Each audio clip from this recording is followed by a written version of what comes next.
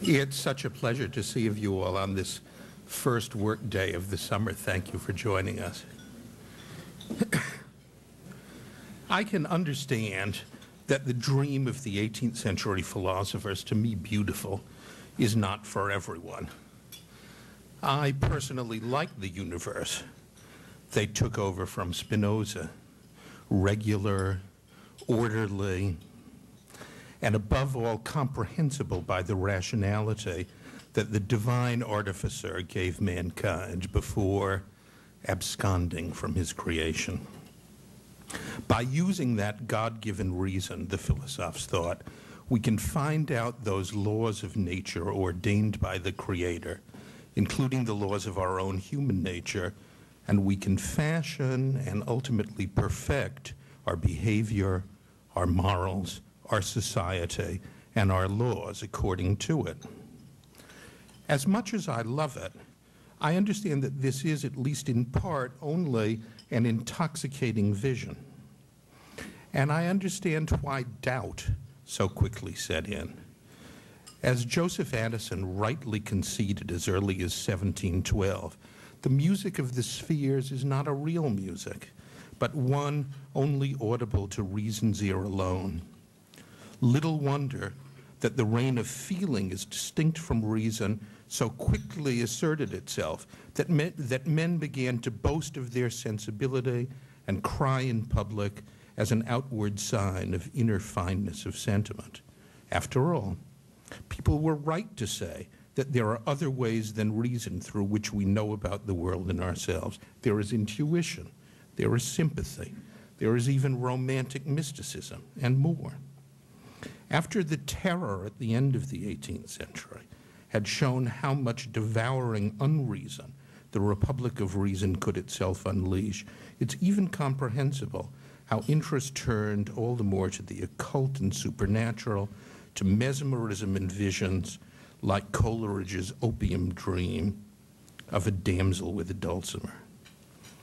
But even granting the further rationalist terrors that visited the world, most recently, a modern nation setting up a fully bureaucratized industry for exterminating an entire people, or an archipelago of intellectuals, reason's guardians, proselytizing for a crackpot theory of reason working in history that served to kill millions and enslave more.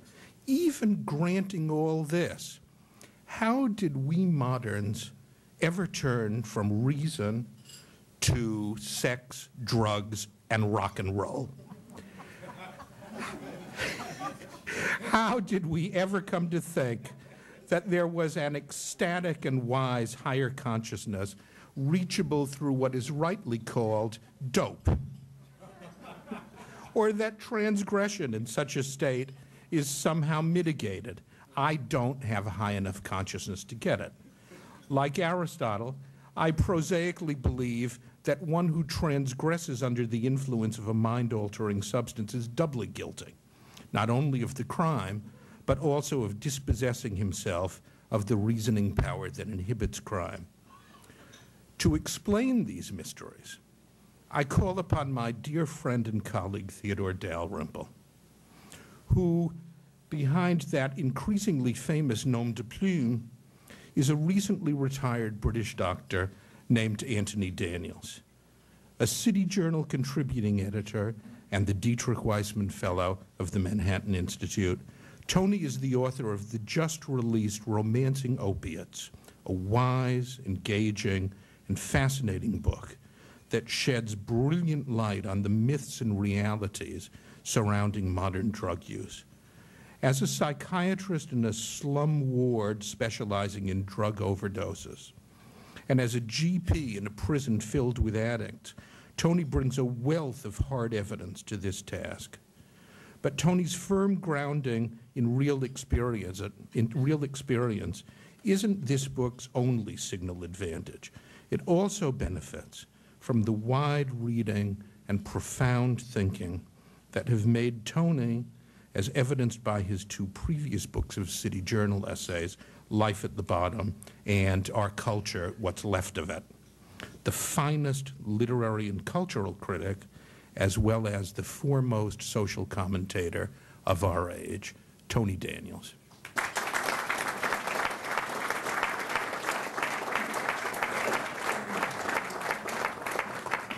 Well, ladies and gentlemen, it's always a great pleasure to come to New York, but even if it weren't, I'd come every year just to hear Myron say these things about me. Of course, I wouldn't take them seriously unless he were the editor of the uniquely excellent City Journal. Well, ladies and gentlemen, my subject today is opiate addiction and the way that it has been misconceived for nearly 2 centuries. And the subject, while of perpetual interest, is not perhaps of the first importance when it comes to the problems that our society faces.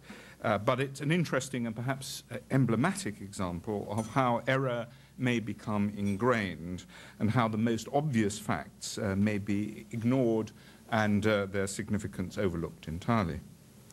It's my contention that most of what people think they know about addiction, I'm talking about the man in the street, of course, and other opiates, is not only wrong, but obviously wrong.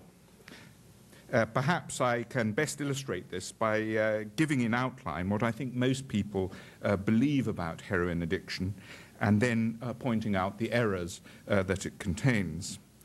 According to what one might call the orthodox or official version, a person somehow or other comes into contact almost at random with heroin, which he is deceived into taking without knowing what he is getting himself into. He finds it pleasurable and takes it a few times. And then he is hooked on it, as the expression goes. So that if he tries to stop taking it, he suffers the most horrible, the most agonizing and terrible withdrawal symptoms, which no person could reasonably be expected to undergo of his own volition. He therefore has no choice but to continue. Unfortunately, however, his habit destroys his ability to work, and he therefore resorts to crime in order to pay for the heroin that he must now take.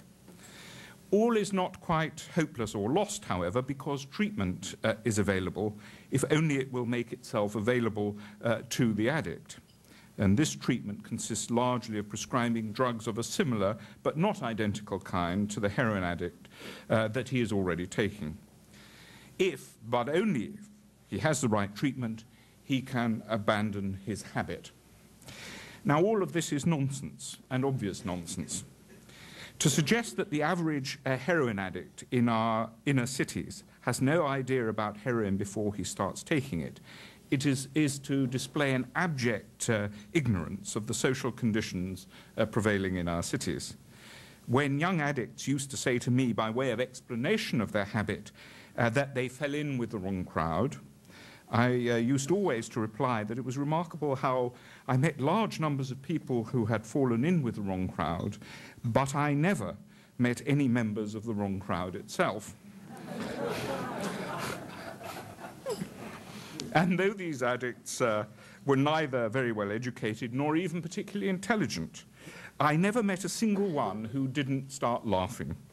And their laughter meant, of course, that they entirely understood the point that I was trying to make. People who are given opiates after operations, sometimes for days, do not become addicts in the sense that I'm talking about.